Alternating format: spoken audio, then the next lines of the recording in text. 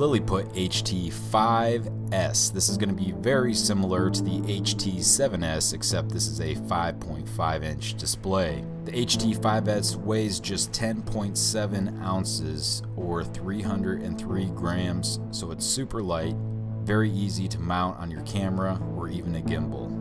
It has a 1920 by 1080 display with 2000 nits of brightness. It has both HDMI 2.0 input and output, and also 3G SDI input and output.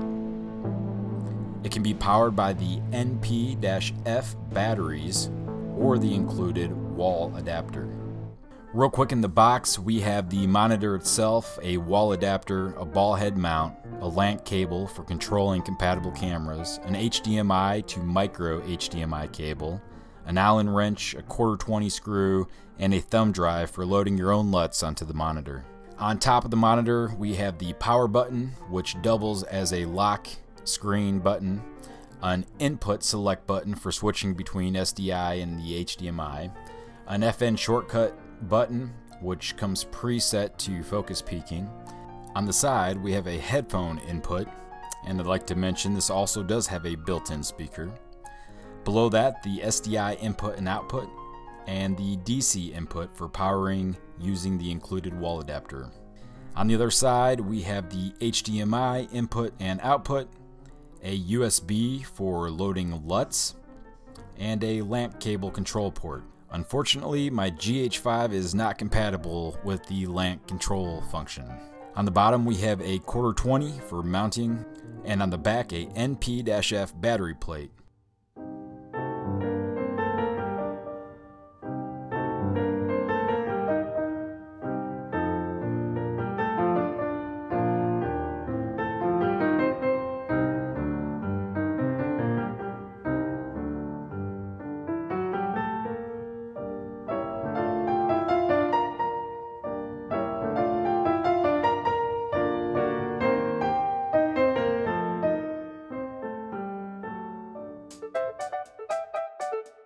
So by swiping down on the screen, it will pull up the menu. You can see all the menus there. To make it go away, you just go ahead and swipe again. There is a shortcut menu if you swipe from left to right, like that, and it will pull up like your brightness, contrast, saturation, tint, backlight, and volume, and just swipe that down like that. And there's also if you go over here to this side of the screen, you can run this down and up to adjust the backlight.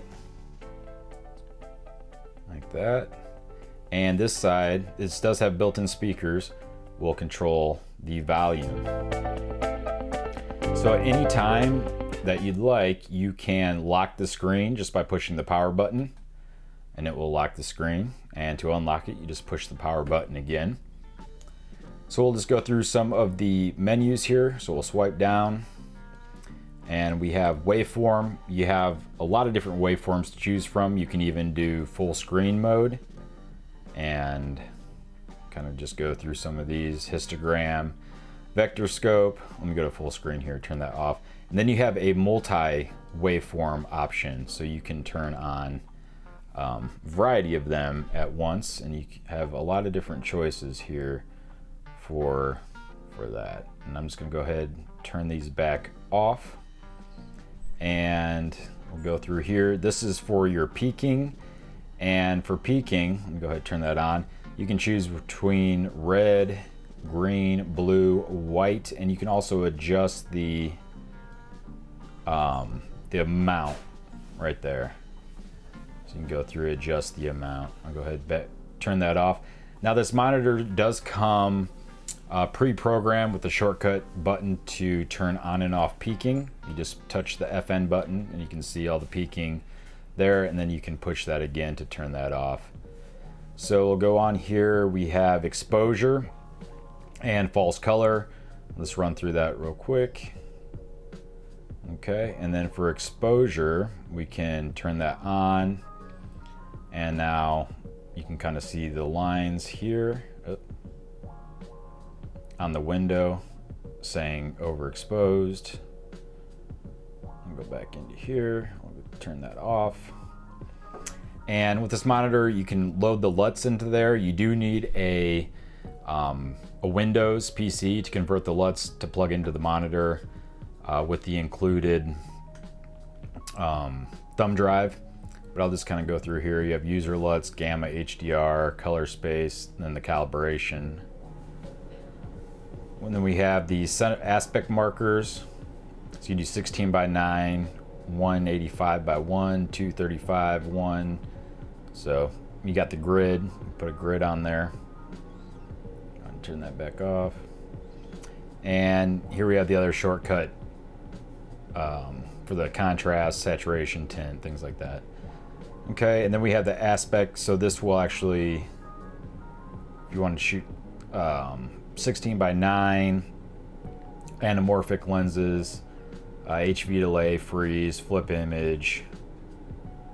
So volume, show your level meters, audio channel, and then we have the settings. And in settings, so this does have a built-in fan, but it allows you to go in here and turn the fan off, on, or you can set it to auto.